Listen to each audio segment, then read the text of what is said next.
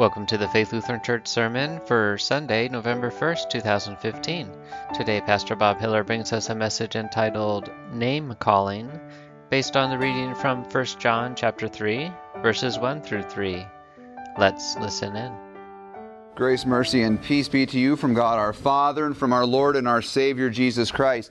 Our text today will be taken from 1 John on this All Saints Sunday. Let's begin with the word of prayer. Father in heaven, we give you thanks this day that you have called us to be your children. You have called us your children, for that is what we are. Help us this day, Lord, to learn of the great joy that comes with such a name, but also the great responsibility. Have mercy on us for Jesus' sake. Amen.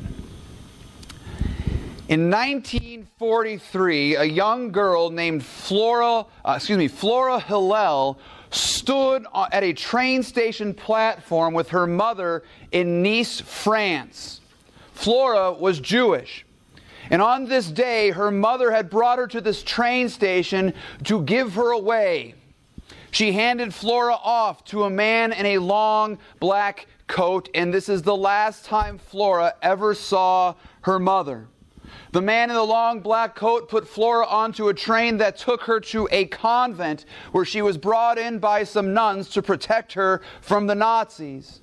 In order to keep her protected, they changed Flora's name from Flora Hillel to Miriam to make her sound more Gentile. Later, Flora recounts, they poured water on my head and told me I was a child of God, though I had no idea why.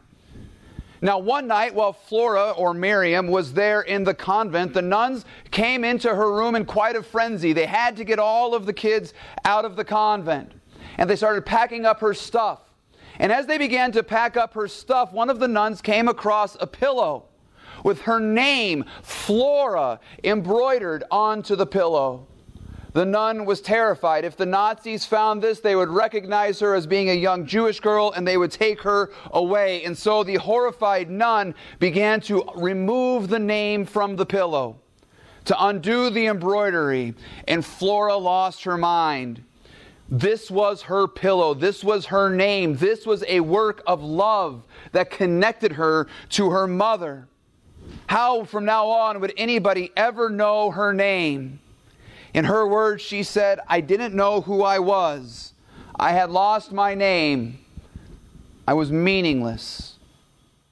Later on, Flora, who became Miriam, was adopted and was once again given the name Flora. Flora Hogman is her name that she goes by to this day. I think this is a fascinating story. You can hear her whole story. It was on the radio a few weeks ago. If you're interested, it's just a fascinating thing to listen to. And I can give you the link to it. But I was just fascinated to hear what she was thinking as a young child when her name was removed from the pillow. She said, that was my name. Without it, I was meaningless. It's an interesting thing when it comes to names. Names give shape to the way we are. Receiving a name bestows identity and purpose. Our parents are typically the ones who give us our name, and it fosters a relationship between us and our parents. We are known by our names. In our world right now, I think we can say there's probably two categories of people that we don't want naming each other.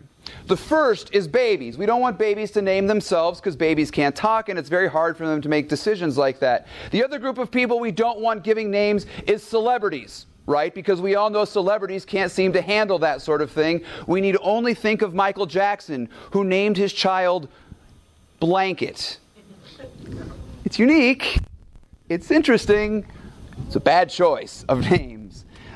Names are given by someone we are in relationship with. Again, typically it's from the parents. Usually a name is given to connect the child to the family. I mean, historically, people receive names of their father or their grandfather or their grandmother or their great-grandmother to connect them to the family, to pass on a legacy, to create some unity there within the family. Nowadays, names are a little more different. They're given because they're beautiful and unique. Sometimes they have a very special meaning to the parents. The names are more individualized. Nonetheless, the name we receive helps create an identity for us. I remember growing up, my brother and I had our names. We had little plaques in our room, and it had our name on it and told us what the name meant. Mine said Robert and had a title there. What I've come to realize is now that I go by Bob, my name has a new meaning. It means he who sticks his face in a barrel to pull out an apple, which is a very interesting name to have. This helps form and shape my identity, you see. At my house, one of the names I have is Dad. And this name that my children call me both gives me an identity, it defines my relationship with them, and then it gives me a purpose. It defines how I should be treating them, how I should be relating to them, and how they should be relating to me. This is the way names work. Now in the Bible, there's a great deal made about having a name. In fact, once you're baptized, we sung a lot about baptism this morning. Once you're baptized, you receive a whole host of names from God. Over the past few weeks, we've been talking about what it means to be called, to be named a disciple. And we said a disciple is one who is saved by God's grace alone, on account of Christ alone, and is shaped by His Word. See, it defines us. You are one who is saved and chosen by God. And then it gives us purpose. You are shaped to hear the Word, to meditate on the Word, to speak the Word, and to act upon the Word. It gives us identity and it gives us purpose. You are one who is chosen by God as a disciple to be a follower of Jesus. Well, as we come to our reading today, we learn about a different name that we've received from God. Because we have been baptized, God has granted us another name, and this is the name St. John tells us about today. He says this: how great is the love the Father has lavished on us. Lavished, it's a good word. That we should be called, say it with me, children of God. God has called you His child, His sons and His daughters. This means you have a Father in heaven. Remember the story of Flora Hogman here. When she was baptized there in the Catholic Church, though she had no idea why they were doing it, when she came out of the water, they said to her, now you are a child of God. This is true of you and true of me. When you were baptized, you became a child of God, born again. And God gave you His name. He placed His name on you. You were baptized into the name of the Father, the Son, and the Holy Spirit, marking you as His child. Just as with our kids when they're born and we give them our last name, or when we adopt children and bring them into our family and they take our name, so it is with children who are baptized and people who are baptized. You now have God's name on you. You are a member of His family, and being a child of God, yes, gives you identity, and it gives you purpose. This is your identity as a child of God. You are one who lives in the ever-present forgiveness and love of your God and your Savior. You are one who has Jesus as a sacrifice, pleasing to your Father for all of your sins. You are one who has been lavished with the promises of forgiveness, life, and salvation. You have a Father who provides for you and protects you and looks after you and is ever present with you. You are one who lives in the freedom of the Father's house. It's a beautiful thing. That is your identity. That is who you are, a child of the Father. And it gives you purpose, because you have an end in mind, a goal, something you are living towards now as God's own child. You are moving towards eternity. This hope that John says, which purifies us. Listen to what he says.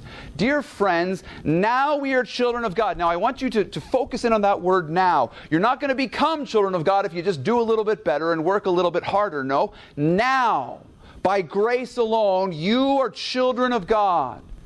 And what we will be has not yet been made known. You're children now, but there's more to come, you see.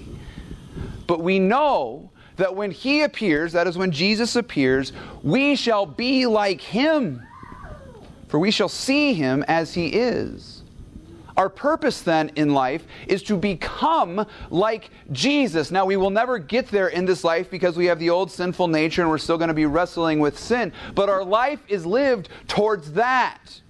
that when we rise again on the last day with all of the other saints, all of our brothers and sisters, all the other children of God, when we rise on the last day, God will raise us to be like Christ. Now, that doesn't mean we're all going to be gods or something like this, but what it means is we will live as resurrected, perfected, deathless children of the Father for all of eternity, just like Christ, because we have God's name given to us. This is our hope, and it's our hope, as John says, that purifies us. It's this hope that drives us to live lives that honor the name of our Father that was given to us in our baptism. Our lives are to be lived to give glory to God for His sake and for His name, and not for our own. And this is kind of the hard part for us as children of God. Because as grateful as we are to be God's children, we must confess that to be a child of God means to lose our old identity. It means to have our old identity removed from us, and this can be very painful. Losing our old identity does not come easy. Think of Flora's pillow today. The name had to be removed by those nuns if Flora wanted to live. Now, it felt like death to her. It was a removal from her old life. It was a removal from her mother. It was painful. But if the nuns hadn't graciously taken her name off of that pillow, she would be left for dead with the Nazis.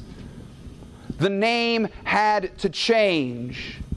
And as painful as that was for Flora, it was absolutely necessary.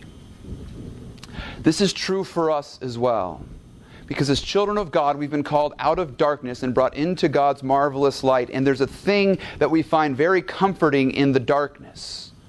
We actually like the way the world speaks to us. We like the things the world tells us. We like to hear what the world has to say to us. Sometimes we don't like to hear it. The world will tell us, we are what we become. We are defined by our accomplishments and our works. And if we're accomplishing things and we're finding success, we feel great about that. And we have, that name pride, proud person, right there on our pillow. And we feel very good about that as we look at that name and feel proud of all we've accomplished. And the world says, yes, good for you. See, that's who you are, what you do. But then that hurts sometimes when we recognize that we're not always living up to what God says, that what we do is sinful. However, the world comes along and says, it's not your fault.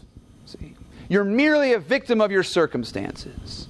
You are perfect just the way you are. There's nothing wrong with you. You don't need to repent. You don't need to change. You are perfect just the way you are.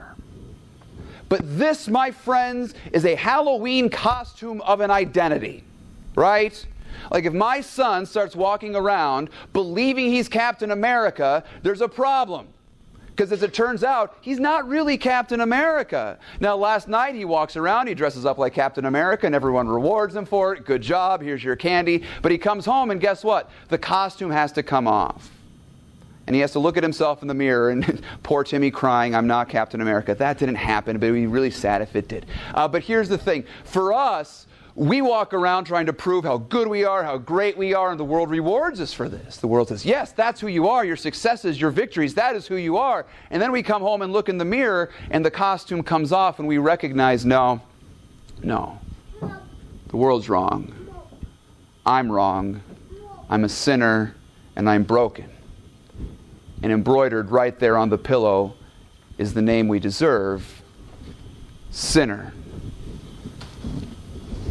But this is why it's so marvelous to know that we are children of God.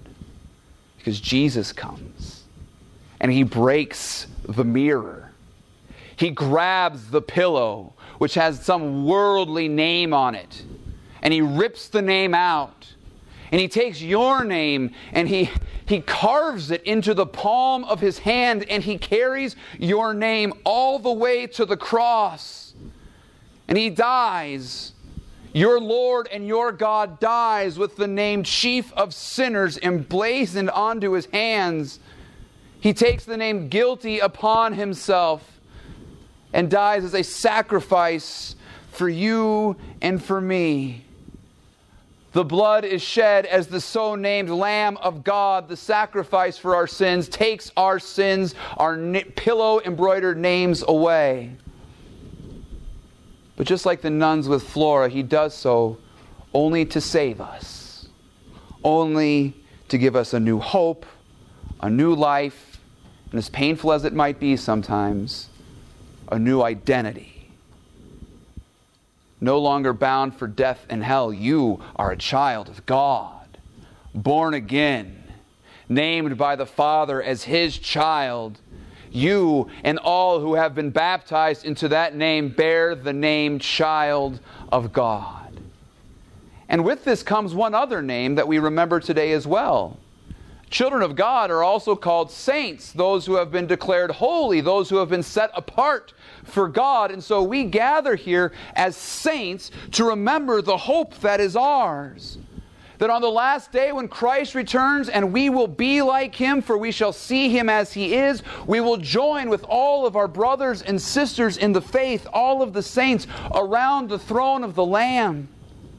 And with the angels singing with us, we will sing the praises of our God as we cry out, salvation belongs to our God and to the Lamb. This is our hope. This is our hope that purifies us. That our Father and His Son, the Lamb, our brother, will receive our praises for all of eternity. It's this hope, it's this identity that gives us meaning in this world. That gives us purpose in this world. That is your meaning and your purpose, dear saints, for you are children of God. Amen. Let's pray. Father, have mercy on us and grant us your grace.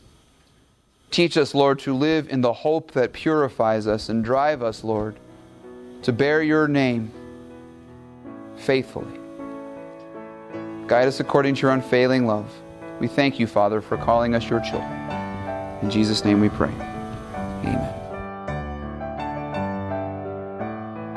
For more information on Faith Lutheran Church of Moore Park, California, and for more podcast episodes like this one, visit us on the web at www.faithmorepark.com. Music by Kevin MacLeod.